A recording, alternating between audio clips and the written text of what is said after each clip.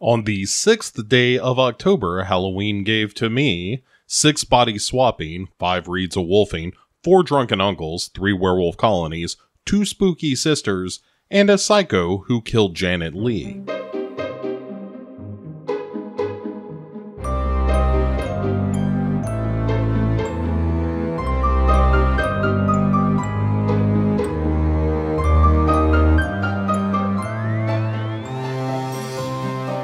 Welcome back to another episode of the 31 Days of Halloween here on LegionPodcasts.com.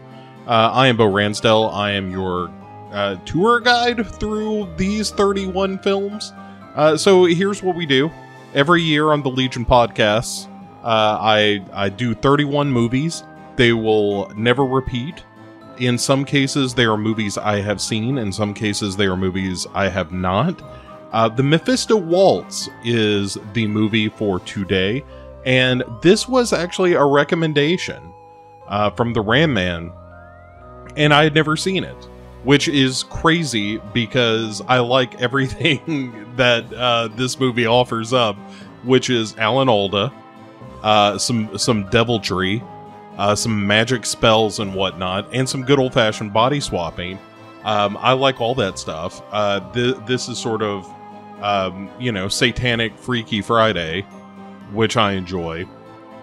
So let's get to it. What is the Mephisto Waltz about? First of all, it's an older film, by which I mean it's in the 70s, 1971, I believe 1971 is when this movie was made, directed by Paul Wynkoos, who was a television director, and produced by a guy named Quinn Martin, who was a television producer, and somehow or another, there wasn't a whole lot of good information on the Wikipedia, unfortunately, but somehow or another they get the rights to this novel by a guy named Fred Mustard Stewart, which is a great name. He is somewhat related to Kevin Ketchup Williams. Sorry. And it was written by a guy named Ben Maddow, did the screenplay, and it's got a pretty good cast. I like Alan Alda a lot. I think he is an interesting actor. And Jacqueline Bisset, who is a former Bond girl, and just a absolutely beautiful woman, and very good in this. And look, if you want to win my heart, you put a Bradford Dillman in your movie, and this has a Bradford Dillman, which I appreciate. Then Barbara Perkins plays the daughter of the satanic pianist in this, which is Kurd Jurgens is the guy's name, the actor who plays Duncan Eli. So what is the Mephisto Waltz about?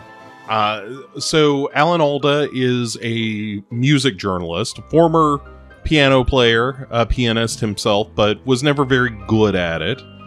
And he is married to Jacqueline Bisset. They have a daughter together, and on an interview that he's conducting with this guy Duncan Eli, at first Duncan Eli is a little cold to him, isn't real into Alan Alda interviewing him, but then he gets a look at his hands, and this is just a good rule of thumb, everybody. If you are conducting an interview with someone and they get suddenly interested in a part of your anatomy and then start inviting you to a bunch of parties and stuff, you're probably being set up for some Satanist shit. And that's exactly what happens here. Duncan Eli says, oh, look at his hands. They're 1 in 100,000 hands.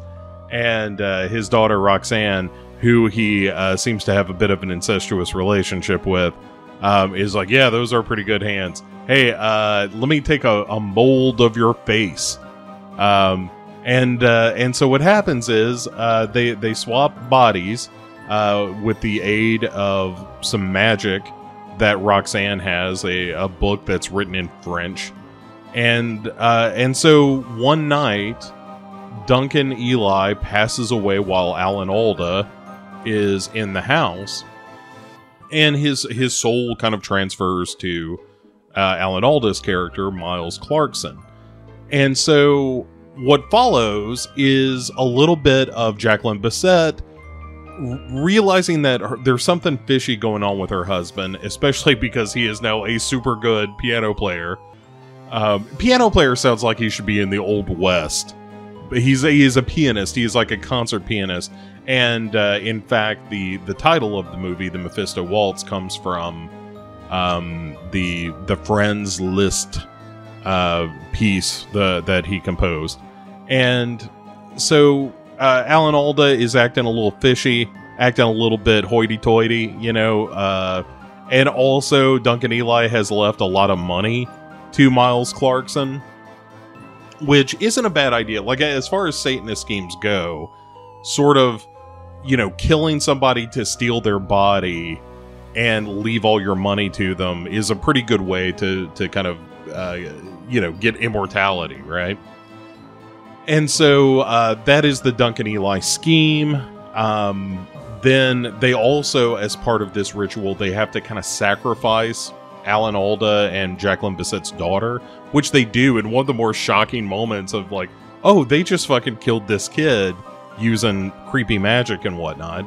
And that's really the point where Jacqueline Bisset is hot on the trail of like, hey, there is something really fishy going on. Not only because my daughter died of some kind of freakish sudden illness, but also my husband no longer likes me smoking. And it does not seem particularly upset about the death of our daughter. And so she ends up hooking up, both figuratively and literally, with Bradford Dillman, who is the ex-husband of Roxanne. And at first, he doesn't really want to get involved too much. But then, after a little bit of pushing from Jacqueline Bisset and a little bit of drinking from Bradford Dillman, he sort of comes clean like, yeah, they're all Satanists. And they think that that lets them run the world. And he doesn't really believe it so much, but he's certainly not crazy about the idea of running afoul of it. And so he and Jacqueline Bisset have a weekend with each other. And the next thing you know, he's lying dead on the beach with a little blue dot on his head, which is sort of the mark of the Satanists. Like, Alan Alda had it before they swapped bodies, and the little girl had it on her head before she died, and Bradford Dillman had it. And the next thing you know, Jacqueline Bisset has a blue paint on her forehead too, and ends up in the hospital, but not dead.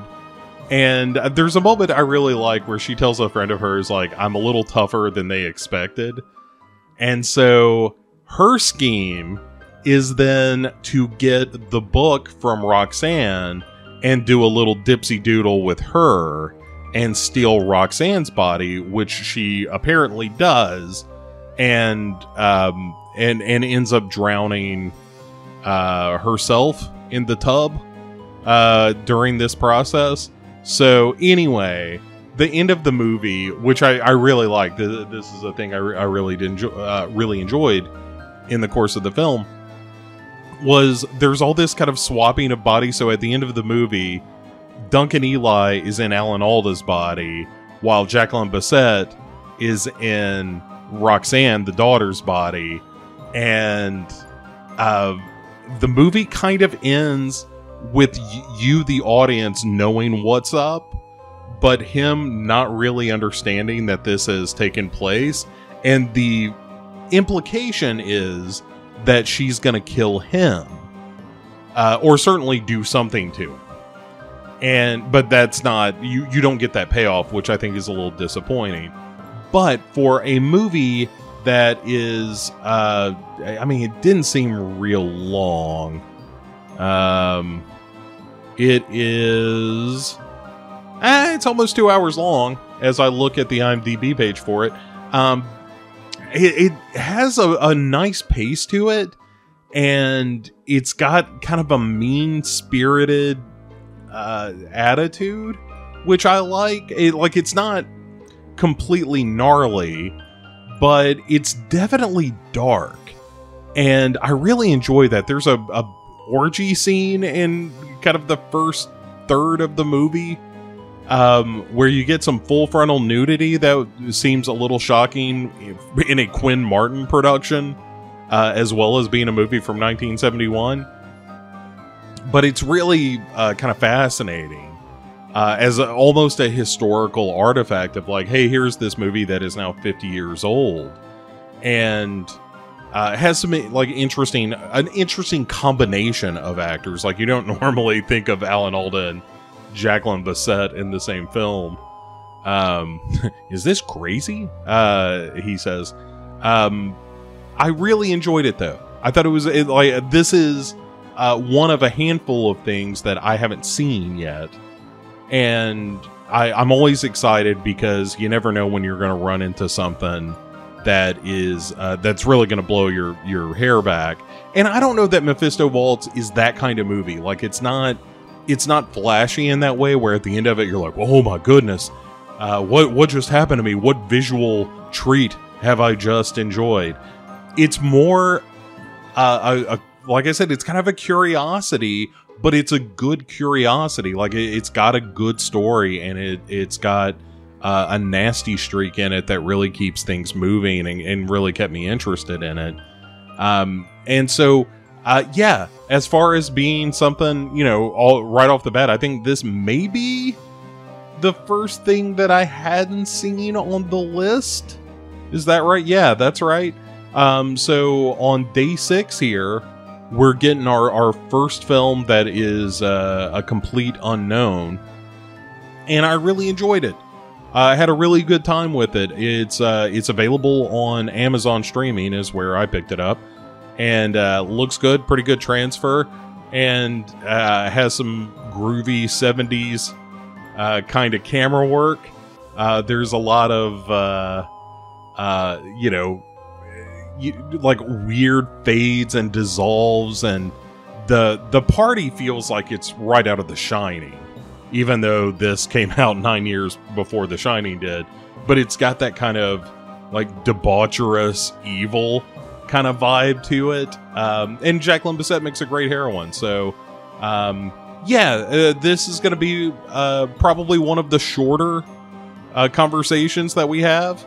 But I'm curious if you have seen the Mephisto Waltz. By all means, let me know what you thought of it. I'm very curious to hear if the Ram Man felt like I did it justice, even though we're not talking about it forever, like we did The Howling, which was like 30 minutes worth of filleting Joe Dante in that film. But, in fairness, the Mephisto Waltz, not as good as The Howling. All right, let's all be honest with one another here. It's really good. It's really interesting. I'm glad I saw it. I don't know if Kiss the Goat has done it yet, but they should have. I need to talk to X about that and tell him to get on it. But yeah, really good, really kind of a fun party watch almost. It's got a little bit of cheese to it, but not excessively. Like, it's not campy, but it just is of its time. It's of the early 1970s, and so feels a little bit, certainly self-serious, but there's also a freewheeling kind of attitude. Like, I really like Bradford Dillman as this drunken playboy ex-husband, and only in the 70s do you have Alan Alda as some sort of sex object, as well as Bradford Dillman, who looks like he ought to be wiring your house. He's not really a leading man looking guy, but he was in lots of stuff. He's a great character actor. And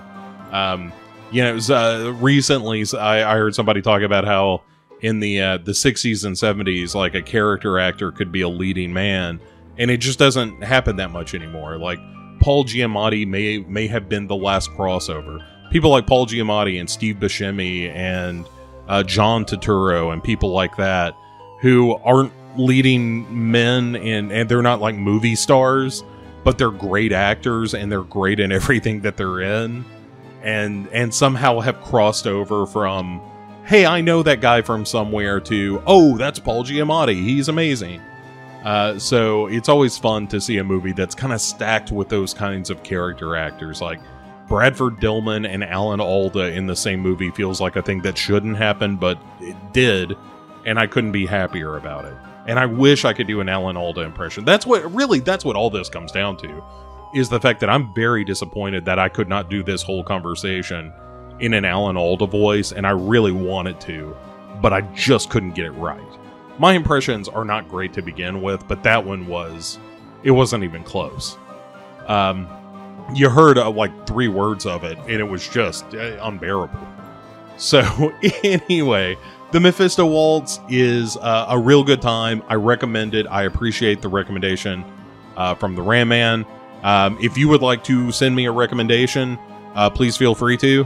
You can at me at Legion Podcasts on Twitter. You can drop by the Facebook page or the Facebook group and just tag me, and let me know if there's a movie you want to hear me talk about or want to expose me to this Halloween season. So long as I did not do it last year, I am open to it, and so long as that particular message comes along at a time where I haven't finished recording all of these.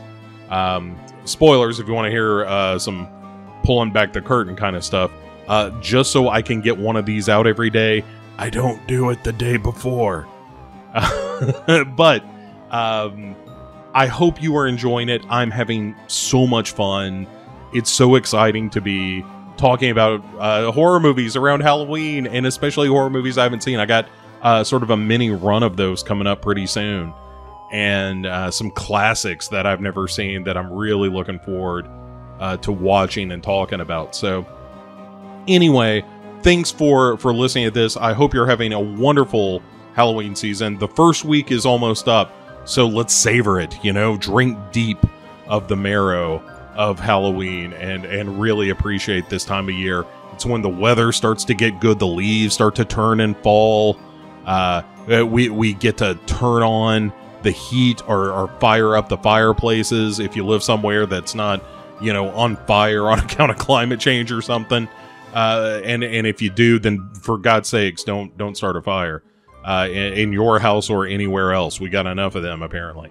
So anyway, point is, I hope you have a great day. Enjoy yourselves. Enjoy the season. Enjoy the holiday. We've got another 25 movies. Is that right? Number 7 through 31. Does that sound right? 25 movies, 24 movies, something like that. Hard for me to do math. And I was an English major. What do you want out of me? So enjoy yourselves and stay spooky out there.